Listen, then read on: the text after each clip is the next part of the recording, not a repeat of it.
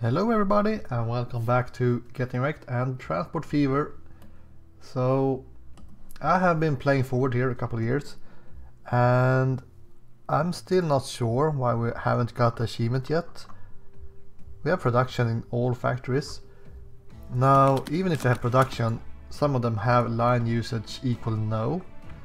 If we check from this side, so we can actually get all these windows opening at kind of the same place.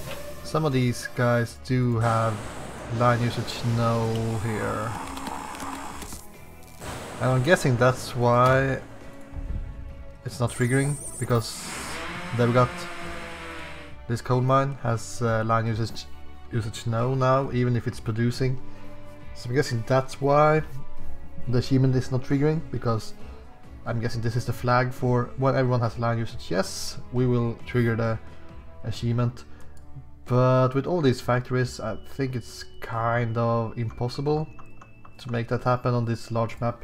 So if I want to get the achievement, I should just start a smaller map and finish it that way. So I will consider this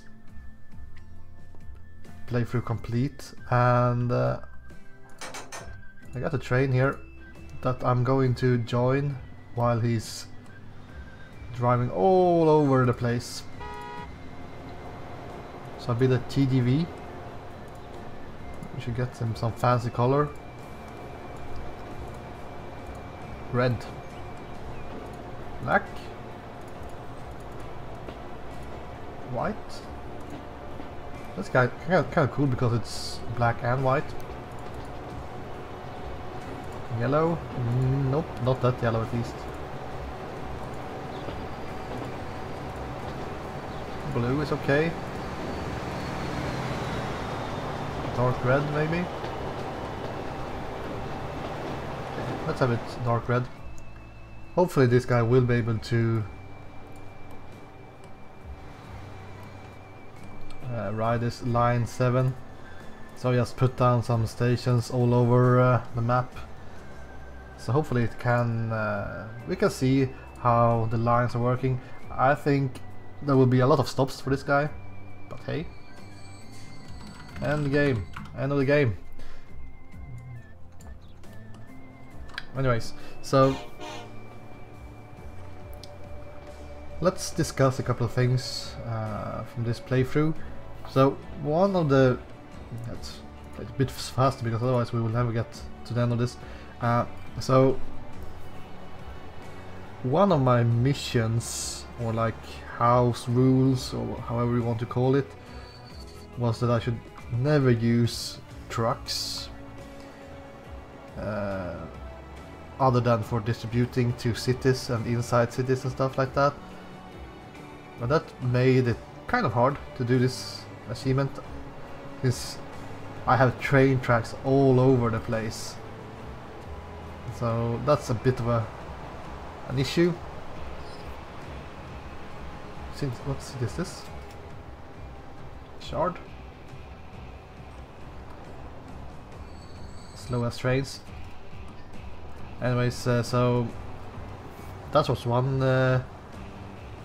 thing that made it a little bit harder. And then we also had the fact that I was hoping to use one city as a hub and transport all the goods there, and then distribute it from that city to the next city and the next city and the next city.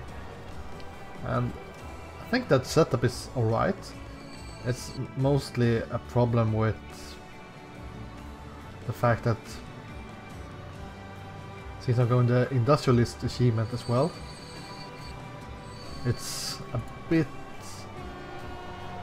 easy that we get overcrowded with train tracks. Like this, for example, I have train tracks going in every single direction, and also I have queues building up like crazy. Most likely I could do something different with that station, for example, but I don't think it's a valid game plan to have one single hub. Having multiple hubs is fine.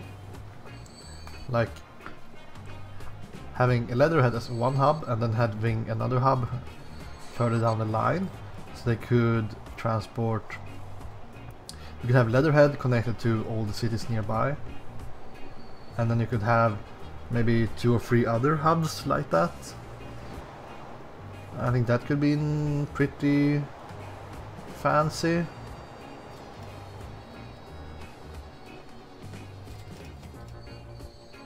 But yeah, it does get a little bit too crowded here. Since there are so many factories that will be delivering stuff over here. And also, I mean, I could most likely do some changes to the line setup, so people are not using the same platform at the same extent. And also one thing I kind of messed up, and that I think I will try to do better in the next playthrough, is the fact that I this guy's stuck.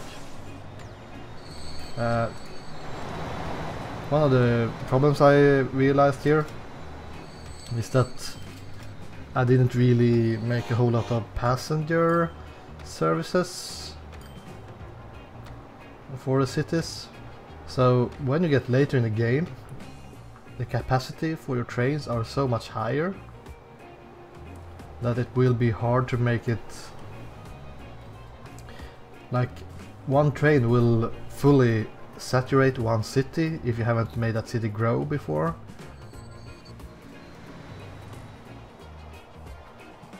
And also many of these holdups are because of the fact that I'm connected with trains to every single factory. So there are junctions all over the place. So this was my first train track I built in order to get oil from St. Helen far back there, and then have it go close to the river where the area was pretty flat, and then drive all the way down to this refinery down here, turn it into fuel.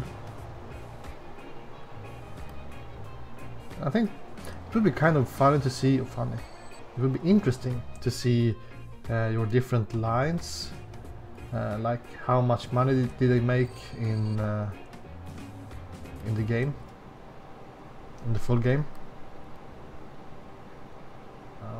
I'm guessing this one would be one of the most efficient ones. One of my less efficient ones is this one I made with the boats here when I delivered coal. No, I delivered iron ore down here to produce steel on the other side, and I have boats going back and forth. I kind of like that idea, but it's not one idea you will make a lot of money from. These boats did make money at some times, but it was just too, should we say, unreliable. Like, plenty of times where production had to stop because of the boats being too slow,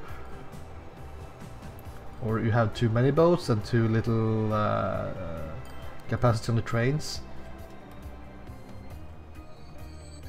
And also the fact that I was making slag out there.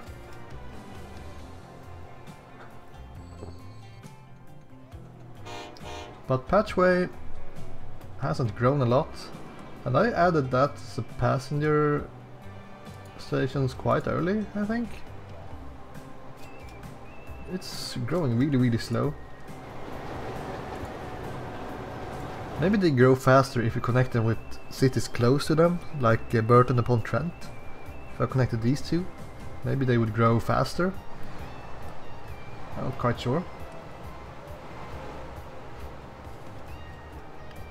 I haven't seen how fast this guy has been going, but it's usually just braking, standing in queue.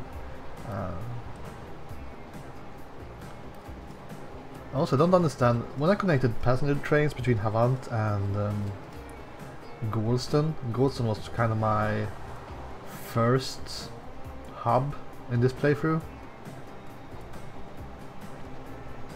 But no one really wanted to travel between Havant and Galston, and I don't think they want to do it even now. And I still don't know why that's the case. But one reason why I'm not making money is because of this. I always had to slow down with the trains. I think that was because of the turn actually, but there are always queues. And this guy made me a lot of money in the beginning when I made planks here. But then when I added more forest to that, I started to lose money instead. So that was also an issue. Here's my second line, the farm. I connected the farm down to the food processing plant there with the same train track as the fuel. And these point-to-points back and forth, they are so effective. If you play on hard, you kind of need to do those in order to make money. It's a break point somewhere when you get trains that can make 120 kilometers an hour maybe. At that break point you can use one-way trains and get income on hard. But before that it's kind of difficult to make profits without having the trains bringing stuff both ways.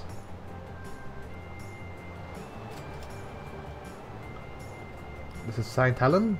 This is where we started with our... Come on, game. That's the oil well where it all began. So in the next playthrough I will try to do... Interesting. Where are you going?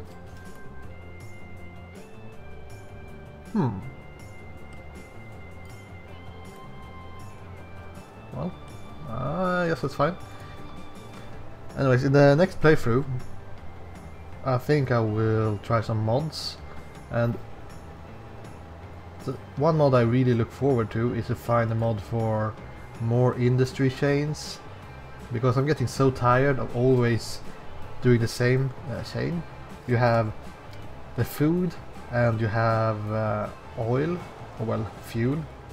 Food and fuel is the way to make money, and also tools by producing planks. That's are the three ways of making money in one playing hard. And then of course you can also do... This would be really interesting where we're actually going to end up. I have no idea.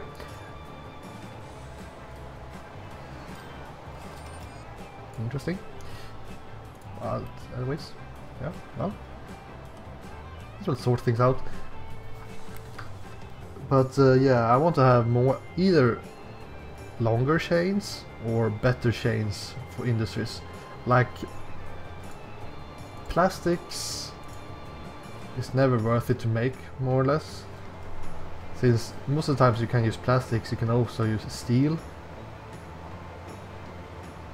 And steel are more, what should I say, versatile, used for more stuff. So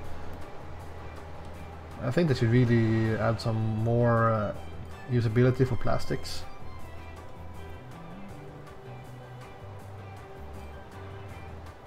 Or less usability for planks, because planks are used for everything. Which is fine, but it makes all the other industries kind of worthless, in my opinion.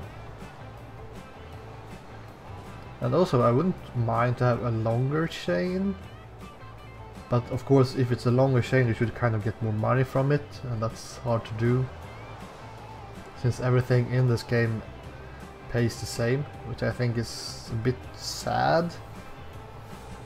I would really like it if they made it so passengers paid you more for fast travel, oil paid you maybe less for speed, but maybe paid you more for distance or something.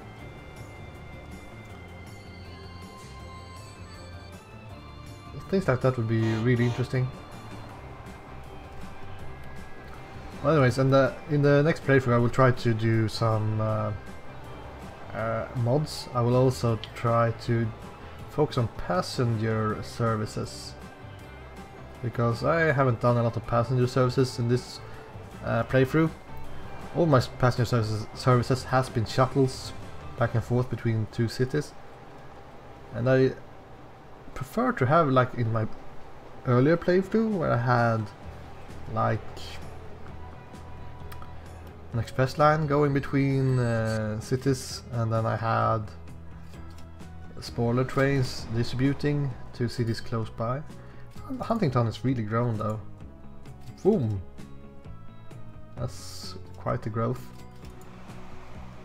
Kinda makes sense as well. I wonder if we will ever move out of here though. We will have to wait and see. And they are still building stuff here.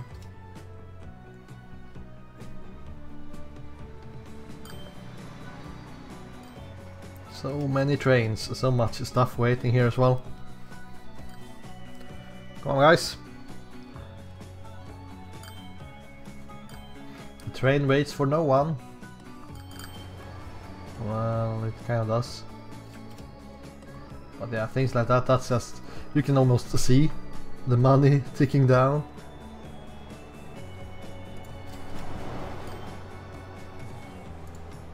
The way we're going now.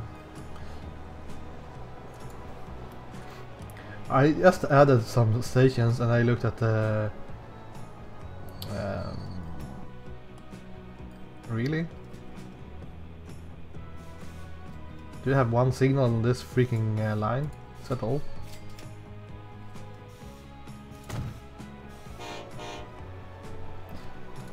Anyways, I was just adding some stations, trying to make this guy go all over the place. So here we can see some of the things I maybe have learned. I don't know if it's really that good though, but the fact that I realized that in order to make this happen I would have to put down passenger stations and freight stations quite early in each city before they started to grow. Even if I had to use buses and trucks, because I couldn't place... okay, we're going back the same way. Because I couldn't place the stations inside the city if I wanted to connect them on both sides. I don't really like the pocket station approach.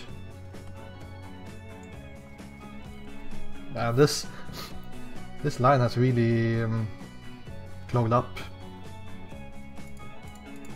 That's also a thing. I realized that since I play this playthrough trying to always have always build one thing each episode, I rarely expanded on my old setups where I could have made something for better capacity or less queuing or something.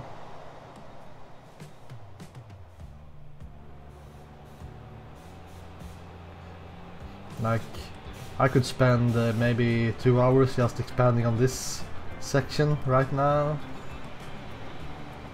but that's not going to happen. Tynemouth. I think Tynemouth actually grew quite a lot as well.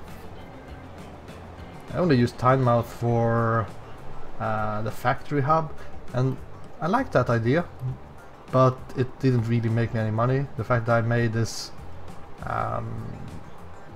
station here with that factory and connected it with all the factories down in this valley as well. Just because of the Industrialist achievement, I was trying to connect all the factories with the same type, so it would be easier to activate them all at the same time, instead of having one forest to one sawmill to one factory. Now, thinking back to it, maybe that was the wrong decision. Maybe I should have connected them one to one, since the industries are There are usually like 7 of each on if you play on a large map. It's like 7 of each of these bad boys. So it would kind of make sense.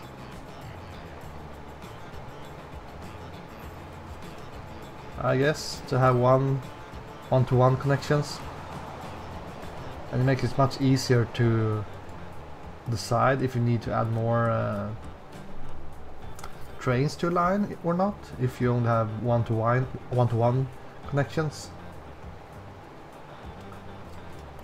Anyways, I want to, in the next playthrough I will try to focus on passenger services. I will try to use mods for more industries. Maybe I don't really want to add more trains though, since I don't know if the modded trains are balanced. Usually when you see mods they are a bit imbalanced, that they might cost less or be a little bit faster or stronger than other trains. So I'm not so sure about that. Here we go, Leatherhead again. It's starting to grow, but it's really not picking up on the other side of the station. Looks like the center is over here. Let's see if we can get more flow here, or if it will be just as slow as last time. We are getting stuck behind the freight train though.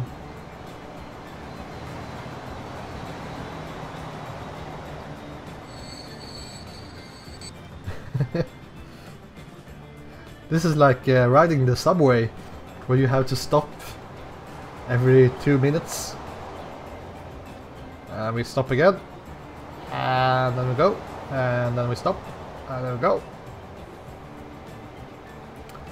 And I think this is one of my weakest spots, is Buckingham. This pocket station has made me so much trouble because of, look at how most of this, if I just had a station that went in line with this train track and the passenger station as well, if those just went in line with these, half of this rubbish would be unnecessary. So I think that's one of my weakest spots, and I actually remade this in this playthrough. I tried to make it a little bit better. I don't think I really succeeded though. And that's also something to learn, I guess, is to try to have more of a buffer when it comes to money.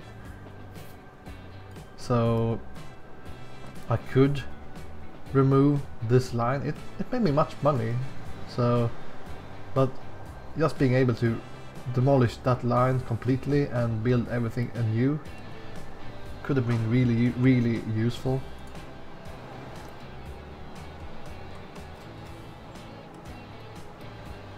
I like these setups where I have,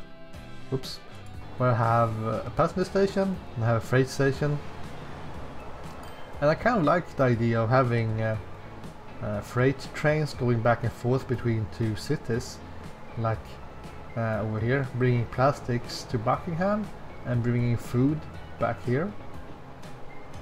I kind of like that idea. Having each city more or less trading goods with each other.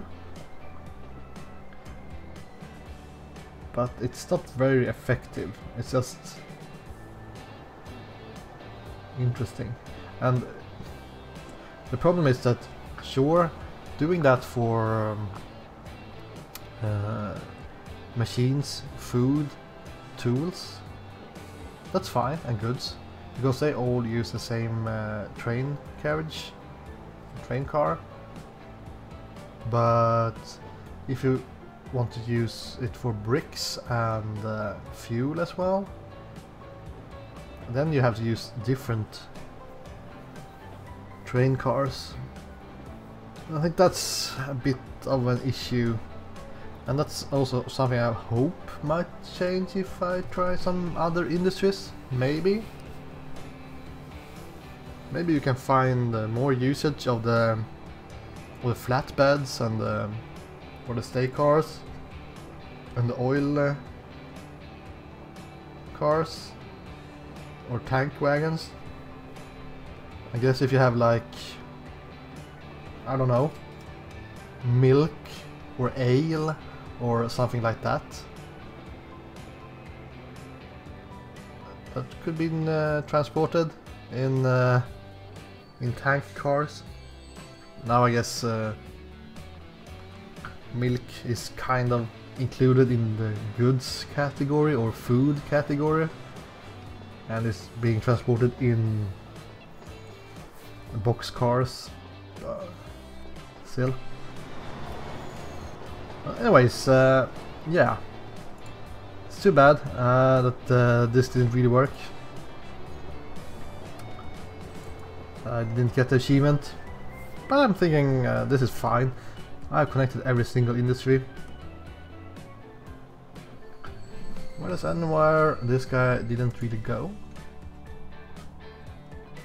I think he went all over the place. More or less. Yeah, he was even up here. But yeah, things like the grain is not that useful in this game. Stone, well, stone is fine, I guess, but yeah, I don't know. I really hope there are some mods that can change the balance. Anyways, thank you guys for watching, and hopefully I see you in the next series. Thank you, and goodbye!